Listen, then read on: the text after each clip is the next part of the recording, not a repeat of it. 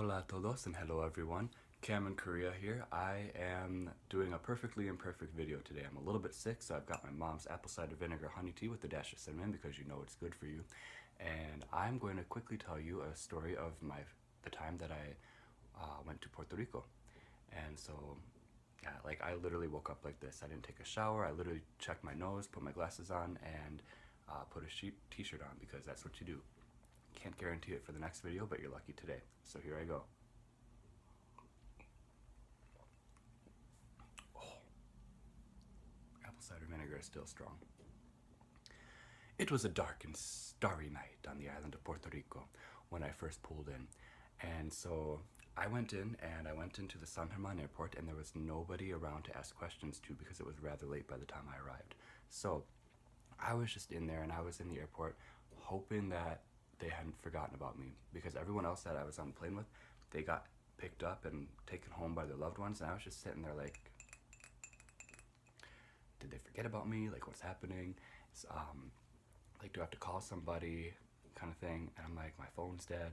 So anyway, I was sitting there and I was waiting, and then all of a sudden I saw this car pull up, and I was like, is it them? Is it them? And it was them. So these two lovely ladies came in. For privacy's sake, I'm going to call them Doctor and Doctor's friend, who ended up becoming my professor later on in the semester. And Doctor came out and she said, hey, are you Cameron? And I'm like, yes. And she's like, okay, vámonos. So I took my luggage, put my things in her car, and we went. And so on our way home, as they were chatting, introducing themselves, really sweet ladies, they asked me, oh, do you want to go shopping at Walgreens and get some snacks and water so that you have something to eat for the night? And I was like, sure. So we went to Walgreens, and I was so excited because, not particularly to go to Walgreens, like I love Walgreens and stuff, but I was really excited because I got to practice my first bit of Spanish in Puerto Rico, which was really exciting because I was like, I had my basket on my arm and I was just walking through the aisle, and then I rounded the corner and I almost hit this woman, and I said, oh, perdóname, and then she either said, oh, es okay, or está bien, and either way I understood her. And I was so excited because I was like, I've been studying Spanish for so long, and now puedo practicar mis primeras palabras en un país hispanohablante y estoy tan feliz. This is going to be a good semester. So I was like, got this. And then, when she said either es okay or the other one, I was like, no se preocupa, which is like, don't worry about it. And I was like,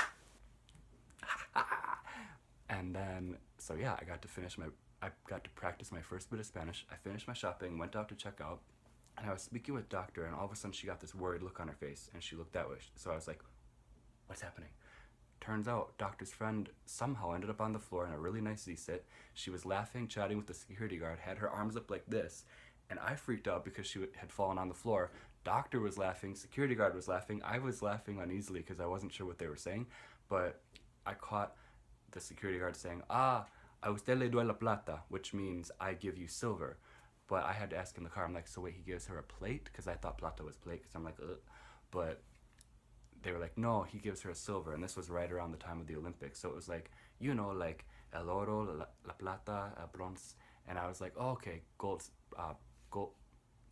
silver, bronze, got it. So that is my story of my first night in Puerto Rico.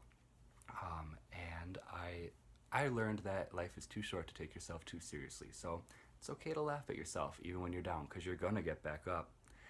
Alright, Cam in Korea with stories from across the sea. I hope that you enjoyed this one. Please like, subscribe, share, comment, whatever, and I hope to entertain you with more stories from across the sea next time. Thank you.